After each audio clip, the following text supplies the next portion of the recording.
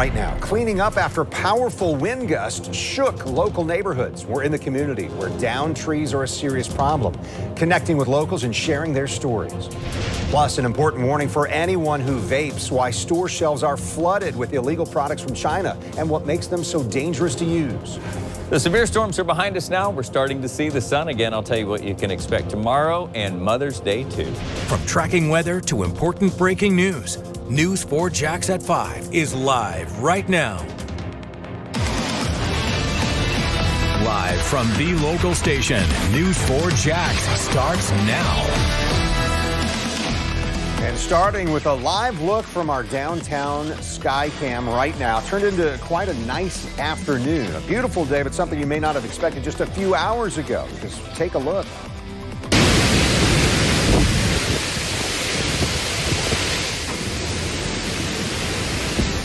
A News 4 Jax viewer sharing this video with us on Snapjacks today. Just you can see how strong those winds are blowing.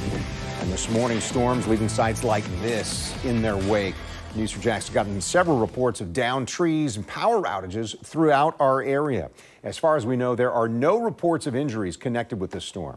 But obviously, there's plenty of damage out there. This Columbia County home split in half. Again, no one was hurt here. This is in the area of Country Club Road. And take a look at this photo a viewer sent us out of Nassau County. You can see this tree damaged a barn and a trailer. This is in Bryceville.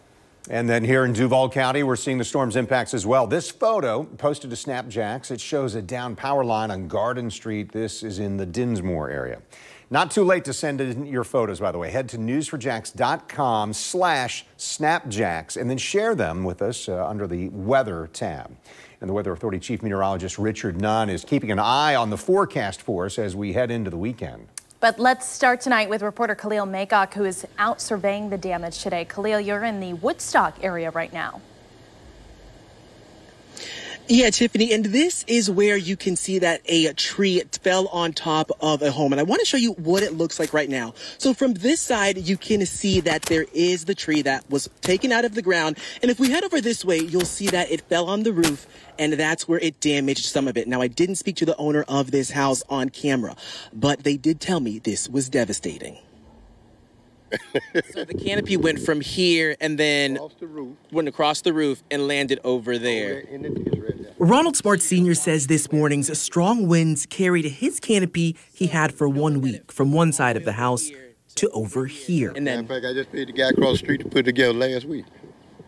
I knew I shouldn't have put it together. Smart Sr. says he's glad nothing severe happened to his home, but other homes in the area weren't as lucky.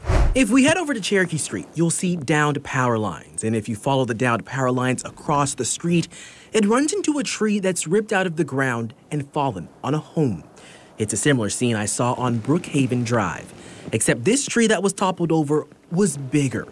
The owner didn't want to speak on camera, but the neighbor who lives next door was telling me a lot of first responders showed up right after this happened because there was someone inside of the house. And we're back out here live, and you can get a better look of that damage from across the street. Now, that neighbor who spoke to me tells me that the person who was inside of that house is fine. Reporting live, Khalil Maycock, Channel 4, the local station.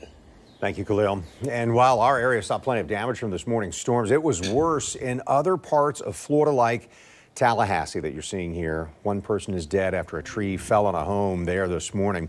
It's been confirmed at least one tornado did touch down in the area. More than 65,000 people are left without power in Tallahassee at this point. And take a look at this video of a car dealership that was damaged there. Schools throughout Leon County, they were closed today because of the storm, and it's expected that the process of getting power back on for thousands, that will last throughout this weekend.